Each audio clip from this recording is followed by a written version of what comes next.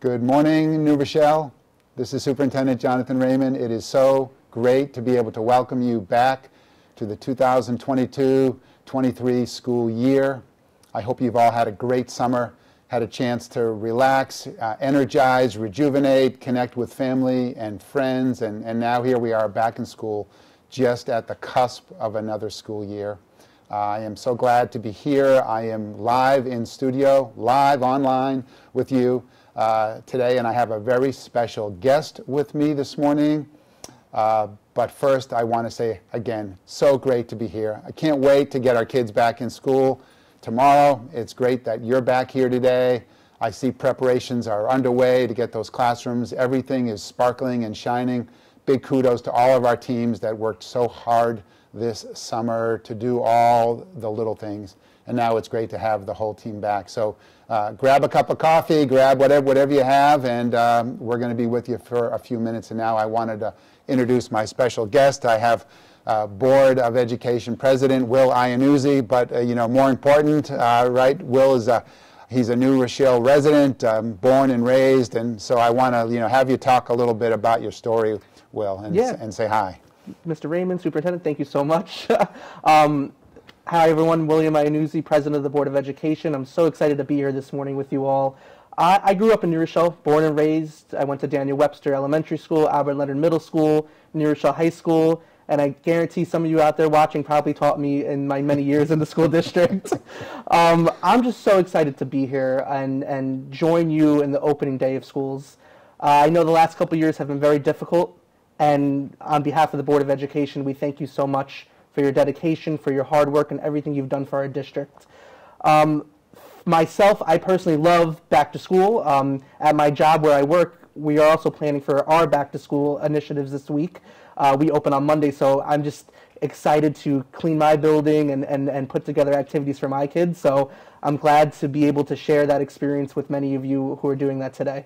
Great, great. Again, welcome, Will. And we're thrilled. We're thrilled to have you, helping to lead our board and our whole team in the school district. Talk a little bit about, as you see it, what are some of your hopes and dreams for this school year, for the school district? That's a great question.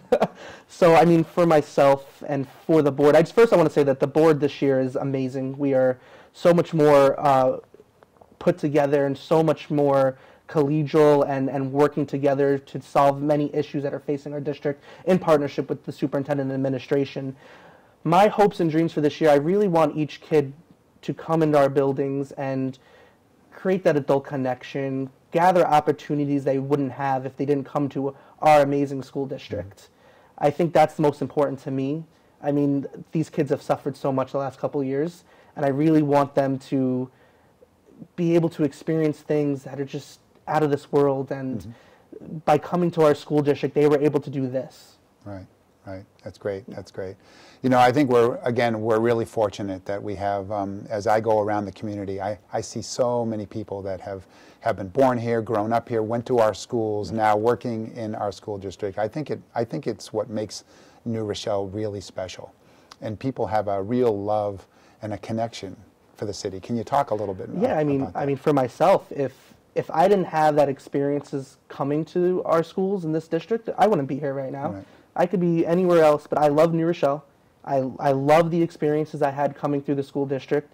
I mean, I was in Pave Theater, I was in Kaleidoscope at Webster, I was president of the Italian Club my junior year in New Rochelle High School. So those are just experiences that I was able to participate in and really reminisce about. And I mean, just walking through our schools, we have such amazing schools, just infrastructure wise, but the program wise, science research, PAVE, our sports teams. I had the chance to attend the varsity soccer game at New Rochelle High School on Friday, and they won 4-0. Right. And it's a testament to the amazing work our teachers and our coaches are putting in the kids. Yeah, big win by the football team too. Football team as well, yes. That's right. That's great. That's great. I think as what I shared with our administrators last week, this is a very special year. It's my second year, so much occurred last year, and we really pushed through a lot, and now we're at a different place. And when we were with the administrators last week, it just felt like, a year ago it was our first time meeting, and it was the first time that many of them had been in the same room together. So I feel like, we have so much momentum. And so I shared with them, and I gave them last year, the sunflower, and the sunflower is still alive and well, as you can see, and it really speaks to the uniqueness and the stick-to-itiveness when it comes to really educating and developing our children. And so this year I gave them this multicolored heart, which is actually a bunch of puzzle pieces in many different colors in the shape of a heart, all connected. And I shared with them a little story that I really wear this pin, and I wanted them to wear the pin and have the pin for two reasons. First of all, that our team comes together, right, with so many unique skills and specializations and roles. We really are unique. But that together, right, if we do our best every day and we work together and we are connected, that there's no telling what we can do. And so it was really important that, while we have individual roles and responsibilities, and we do them to the best of our ability, and we try to get a little better at that every day, but that working together, that being connected, the collective efficacy was really, really important. Yeah. And then the heart, and what I emphasized with them was that the difference between a good classroom and a great classroom, and a good school and a great school, and a good school district and a great school district is love. And that when we bring that extra element, there isn't anything that we can't do in working together. But then for the second reason, right, as if not more important, is that our children and our students, they come to us from different backgrounds, different experiences, different cultures, races, from all different places in the world. And that's their specialness. That's what makes them so unique. And bringing them and finding ways to get them connected to school, connected to the classroom, connected to the neighborhood, whatever they're finding ways to get their interests, to really connect them with the learning process was really part of that. But then also that I think what our kids most want is they want to feel heard, they want to feel seen, respected. They want us to be proud of them. They want us to believe in them. They want us to challenge them and hold them to high expectations. And they want us to love them. And so for me this year, that's what this pin embodies, for all of us working together in support of our children and for our kids. A good reminder of how special, unique, connected, and how much they want love. I love that a lot. I mean, we're all one piece of the puzzle.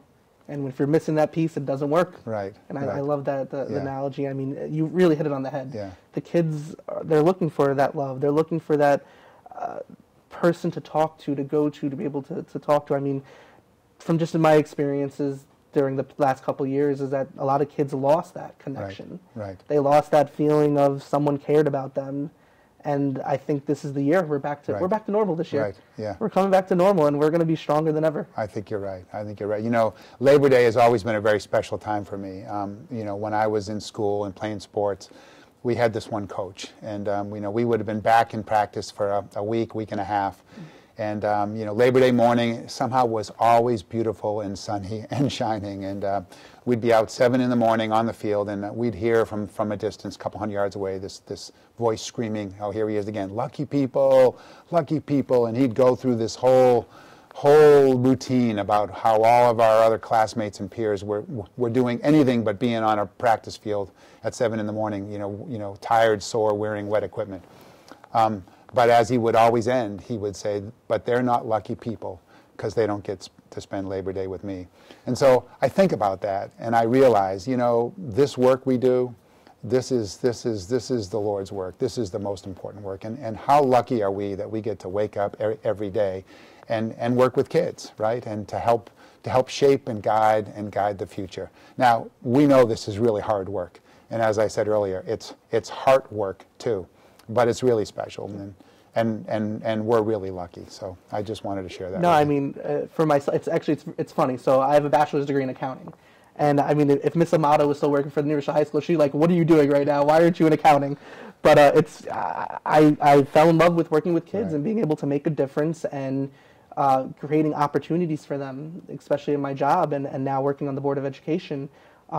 It's amazing work that we do, and I'm excited to be a part of it. I'm excited to be a part working with you, working with all our teachers and administrators, because we are able to make differences.